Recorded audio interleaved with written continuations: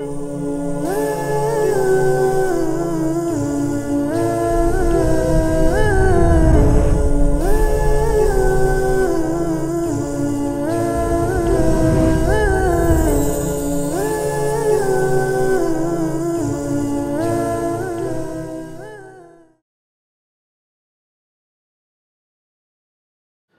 alaikum, Birmingham.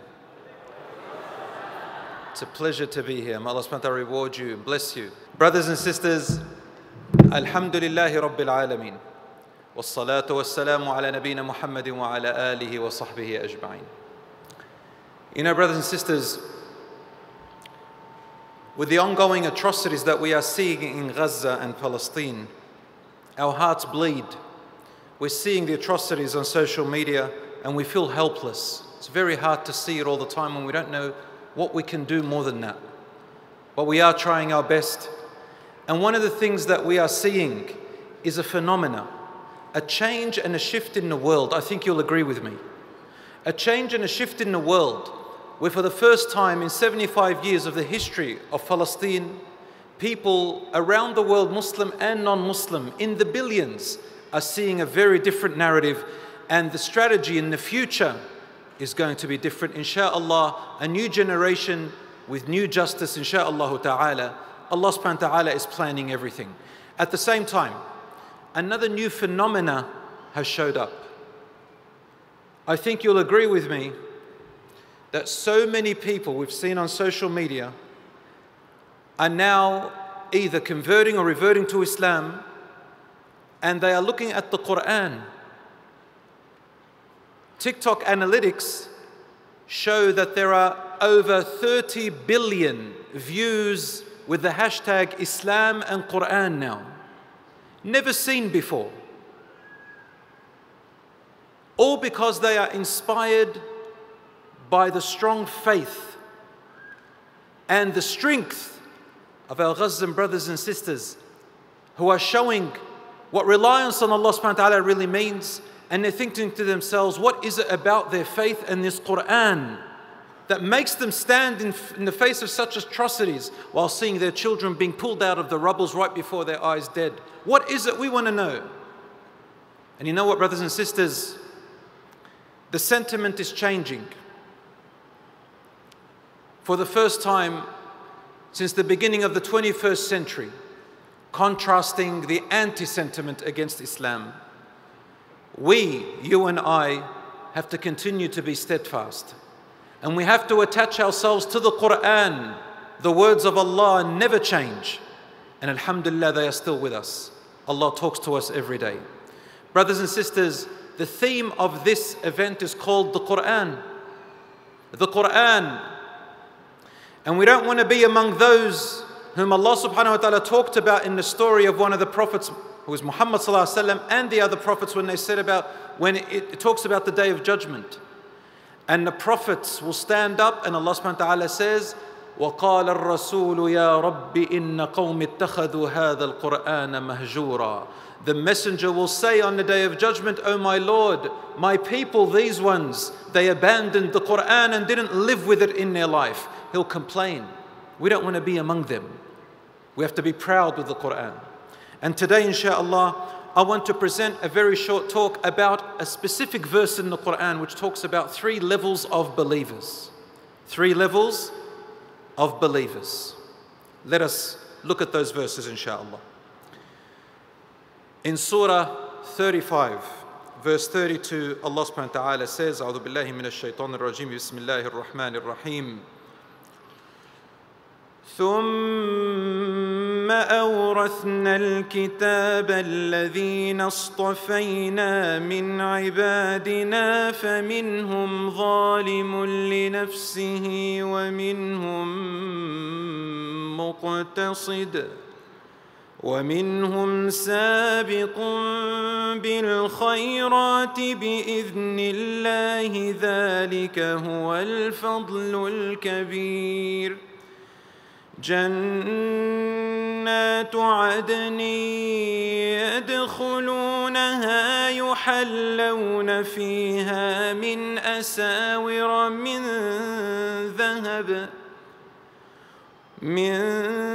ذهب ولؤلؤا ولباسهم فيها حرير وقالوا الحمد لله الذي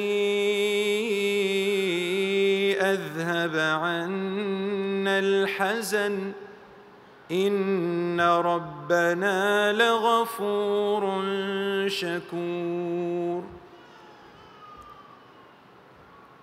Allah says, then we bequeathed, meaning we gave over like an inheritance, the book, the Qur'an, to those of our servants that we chose.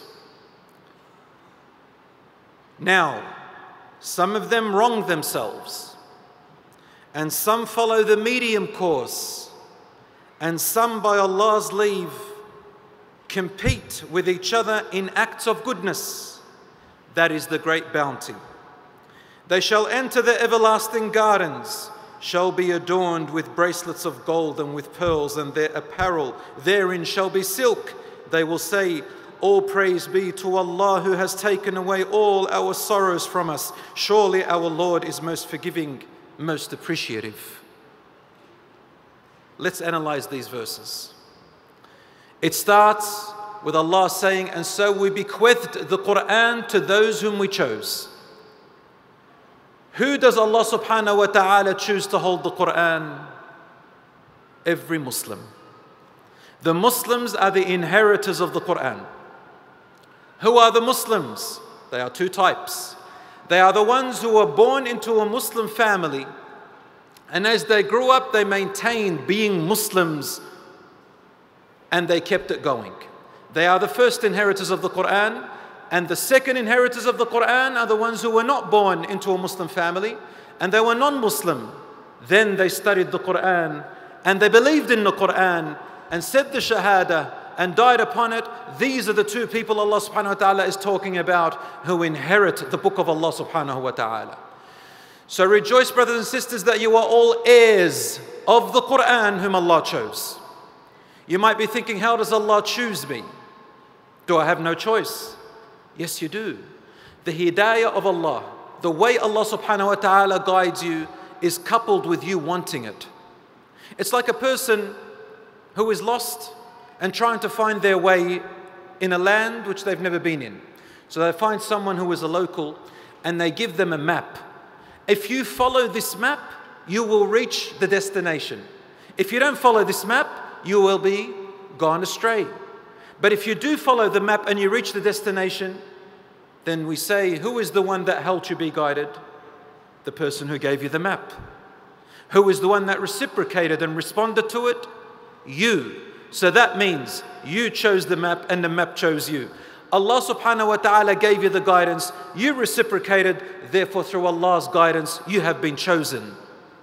Brothers and sisters, being the heirs of the Qur'an, however, there are three types of these believers.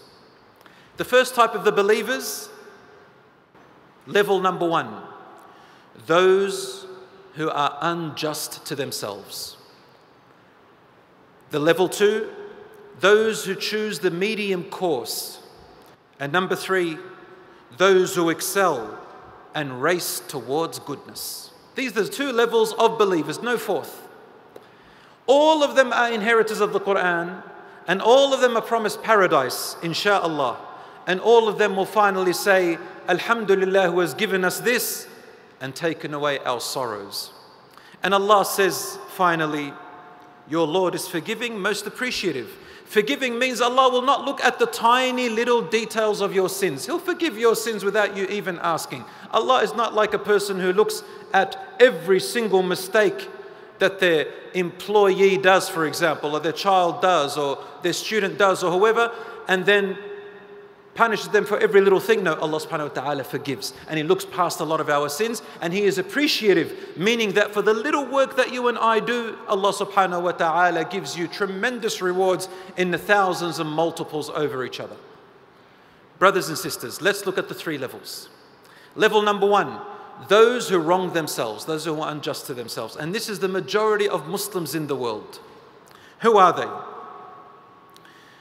the ones who wrong themselves or the ones who are unjust to themselves, they are Muslims who sincerely believe in Allah and the Qur'an and His Messenger.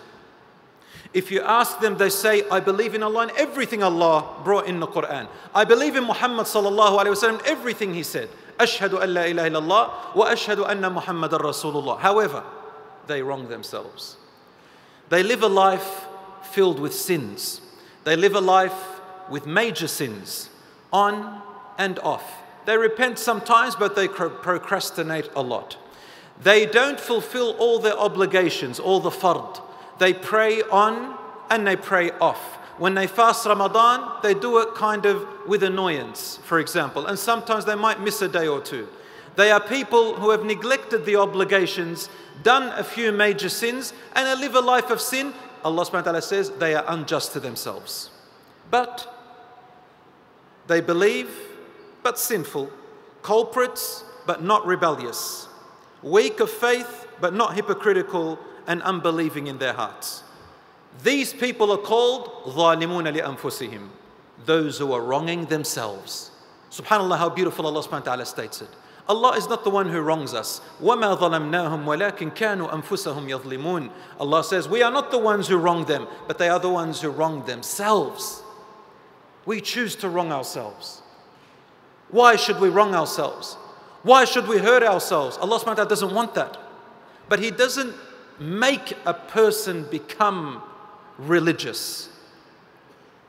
It is good to say, oh Allah, ihdini, oh Allah, give me guidance. It's good to ask someone who is going to Umrah, say, make dua for me, for Allah to guide me. It's good. We always ask Allah's guidance. But if you think that guidance comes without your efforts, just by dua, then the shaitan has played and manipulated your mind. Dua with your work. Allah doesn't change you. You have to change yourself. This first group, brothers and sisters, they are, what is their fate? Their fate is that if they die like that, they will be judged, and on the day of judgment, their judgment will be back and forth, meaning that they will argue about their sins. There'll be a discussion. Why did you do this? What explanation have you got? And this person who has wronged themselves will say, but my Lord, you know, so-and-so, it was their fault. It was my parents. It was my friends. It was my shaitan. It was my... They keep going back and forth. And some of them deny. These people are Muslims, but they will be scared on that day, so there'll be a bit of a discussion happening. Also, their fate will be the following. They will be detained throughout the day of judgment. Allahu A'lam how long that will be. But after a long time, they will either suffer some punishment on the day of judgment, or they'll just be waiting and don't know their fate. And some of them will go to hellfire for a little bit, but eventually saved. And some of them won't go to hellfire at all and eventually saved. And some of them will be waiting, not knowing what their fate is, but then finally Allah's mercy reaches them and they enter paradise. Aisha radiallahu anha, when she heard the Prophet sallallahu alayhi wasallam say, Man husiba udhib, whoever on the day of judgment is judged is most likely going to be punished. She said, Ya Rasulullah, what about the verse in the Qur'an which says, فَأَمَّا مَنْ أُوتِيَ كِتَابَهُ بِيَمِينِهِ فَسَوْفَ يُحَاسَبُ حِسَابًا يَسِيرًا. What does it mean, Ya Rasulullah? And she said to him, فِدَاكَ Ya Rasulullah, I would ransom myself for you, O Messenger of Allah. This is his wife saying that to him. And out of respect for Rasulullah, what about the verse that says, and those who receive their book in their right will be judged an easy and light judgment? He said, Ya Aisha, those are the people whom Allah subhanahu wa ta'ala will just show their sins in front of them, but no discussion back and forth will happen. As for those where a discussion back and forth will happen, most of them will receive a consequence because they're going to be deniers. May Allah subhanahu wa ta'ala not make us among them. Among them are Muslims and sincere, but they wrong themselves. These types of people, brothers and sisters, I want to advise. There are people among us who look at themselves as religious.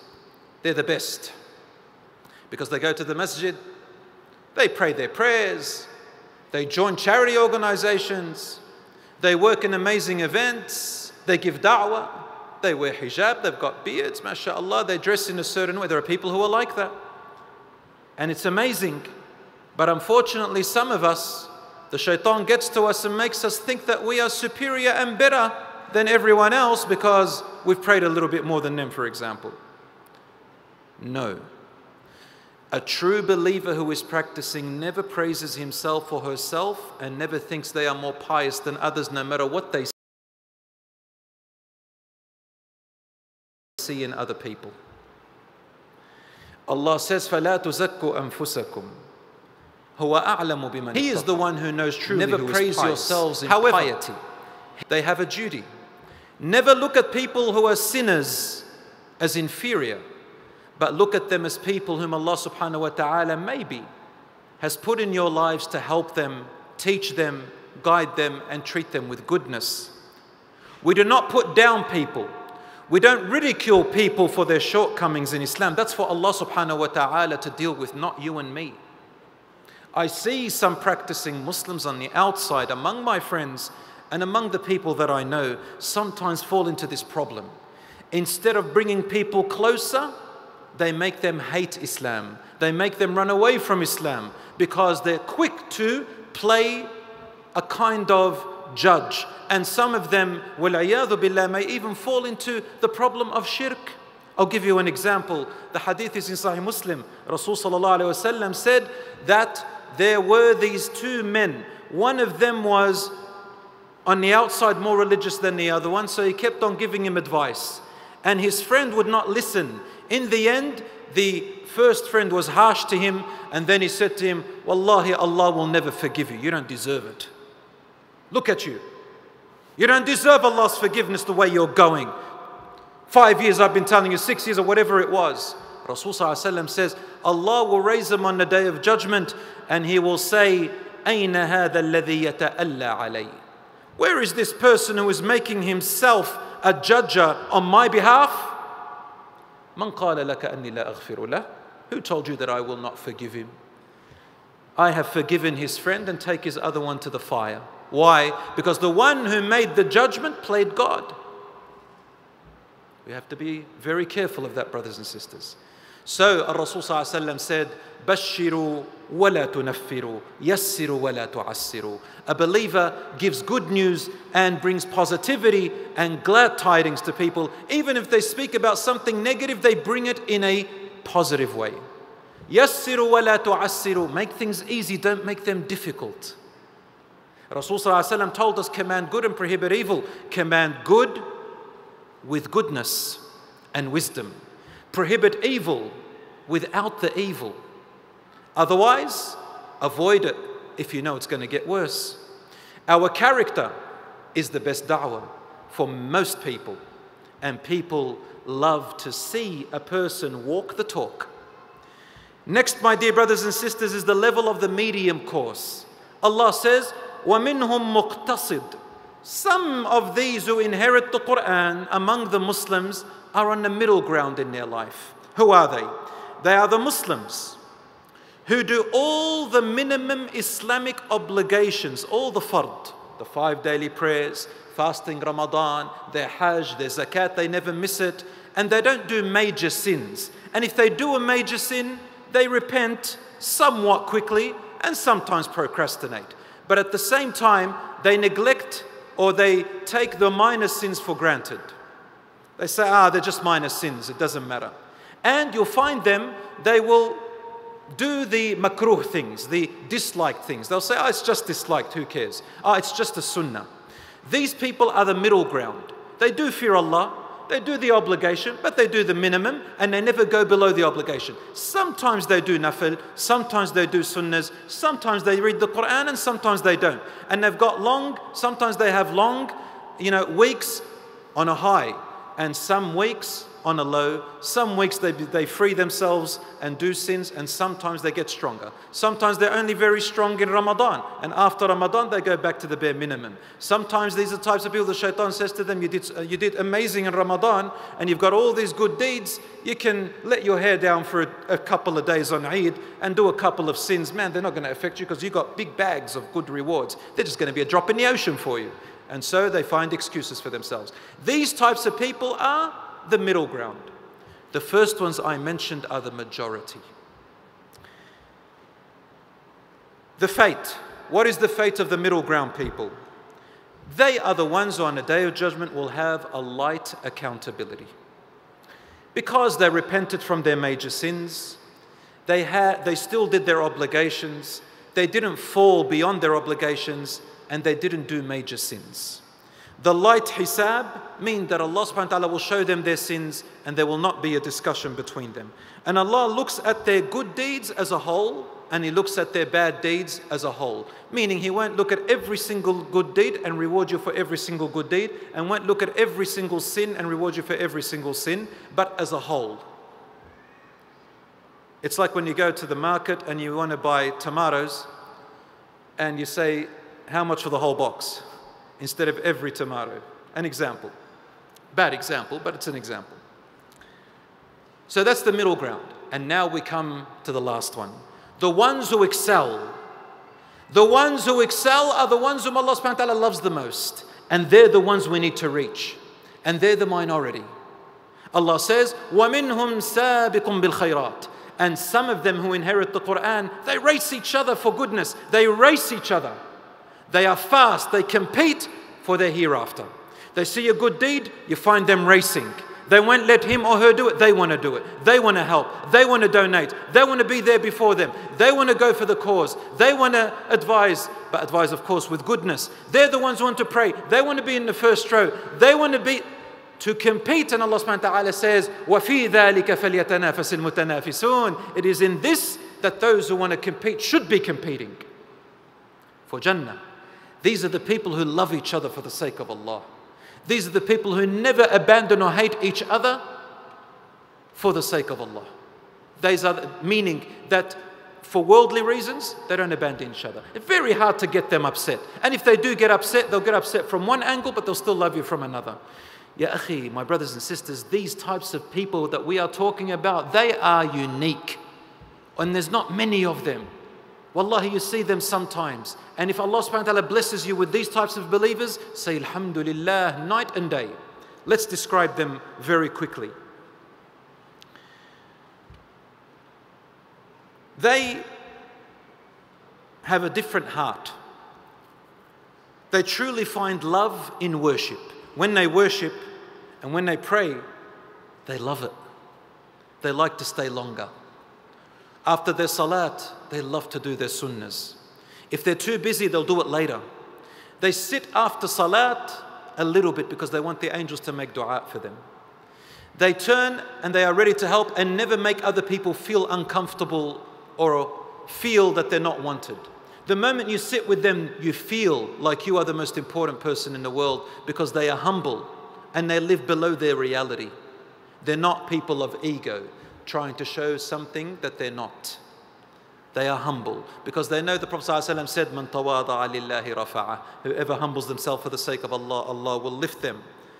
They are the believers who what?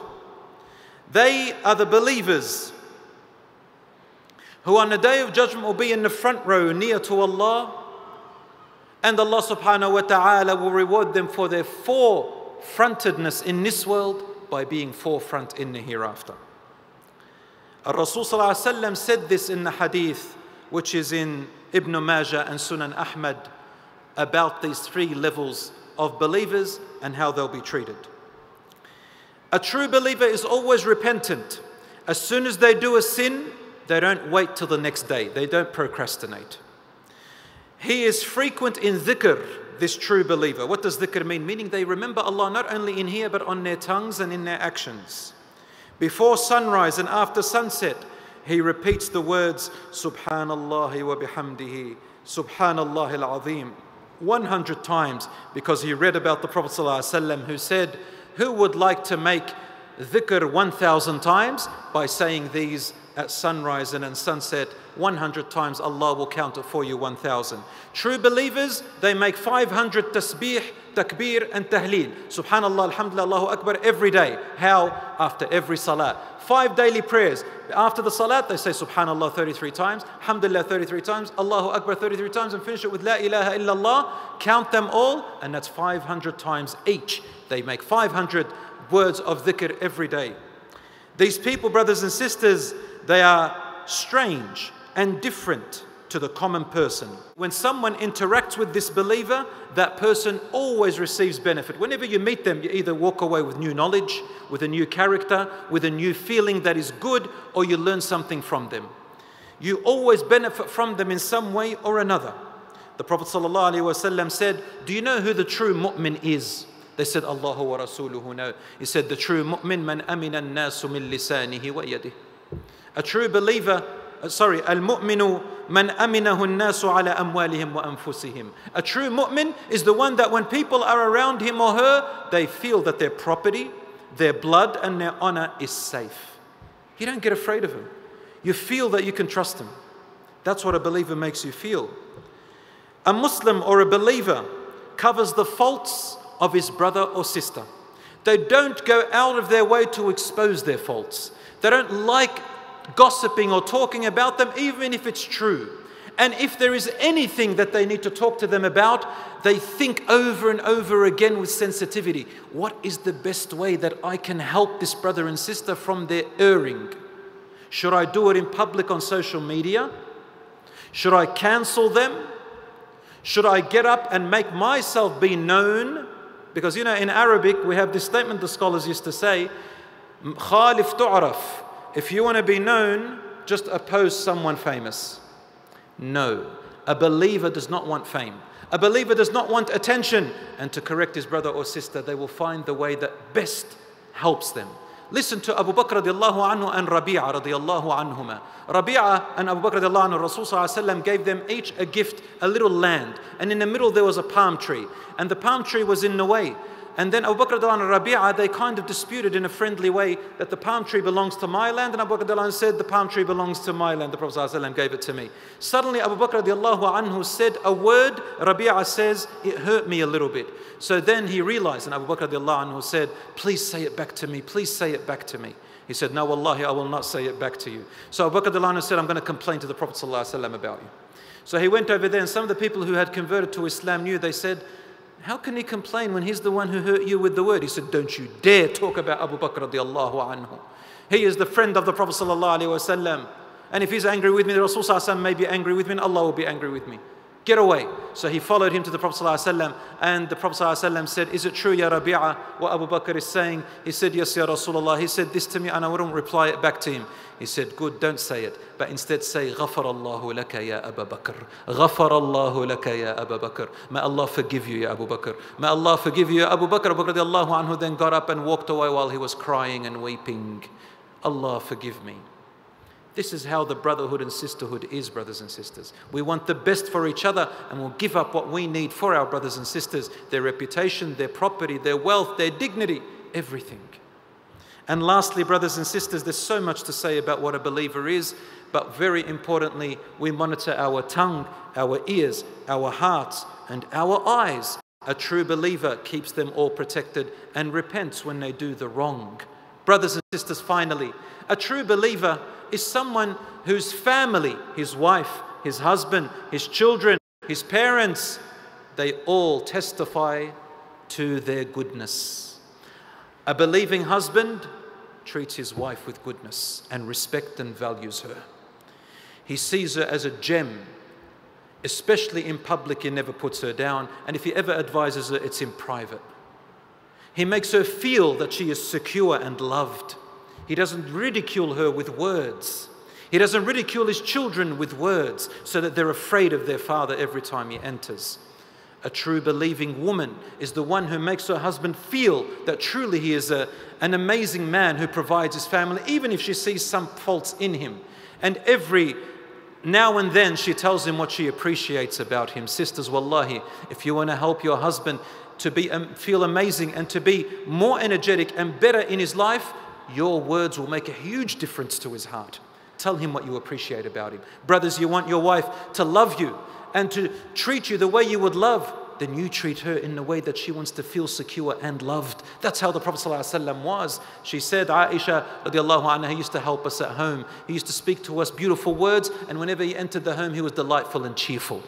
Even though people wanted to assassinate him and all the problems outside, Rasulullah ﷺ entered his house, bassaman, cheerful. And when the children see you, they imitate you, because our children don't often obey us, but they always imitate us. They'll say, how is mum and dad treating each other? This is the way I should be. That's how believers should be. So if the child sees his father ridiculing and abusing his mother, he'll grow up to abuse his wife. If a daughter sees her mother abusing her husband, she'll say, this is the way I've got to treat my husband, because that's how my parents were. Yes, we are role models, and Allah will ask us about that. On this note, brothers and sisters, I'm about to walk off the stage, but on this note, speaking about marriage and speaking about relationships and building our families, subhanallah, so many youngsters, they approach me and ask me questions about how do I prepare for marriage? How do I find a spouse? What are the red flags? What does Islam say? How do I go about it? How do I ask for a sister or how do I, for marriage? And sisters say, how do I approach a brother? What do I do? What do I expect? I see a lot of divorces happening. How can I avoid it? Please help us. For many years, I'm a marriage celebrant actually in Australia, and I help these people as much as I can. SubhanAllah, we've learned so many things along the way. So inshaAllah ta'ala, for the first time, just like Mufti Menk and the others, inshaAllah, I'm also holding a pre-marriage course once off, inshaAllah ta'ala. For those of you who are interested, just go on the Instagram stories, inshaAllah ta'ala. You can also sign up there, inshaAllah ta'ala. Brothers and sisters, as Allah is my witness, I love to help my brothers and sisters as much as I can. And I ask Allah subhanahu wa ta'ala to bless you and to make you benefit for others. For the best, Rasulullah said, the best of people is the one most beneficial to others. Finally, may Allah subhanahu wa ta'ala bless our brothers and sisters in Palestine. May Allah subhanahu wa ta'ala have mercy on their martyrs and make their children awaiting for them at the doors of paradise and in the fountain, at the fountain of Rasulullah sallallahu alaihi wasallam. Oh Allah, change their fear into security and change their hardship into ease. Oh Allah, return the Muslims back to your deen. Oh Allah, unite the world to justice and assist us, help us, forgive us for our shortcomings. Wassalamu alaikum wa rahmatullah.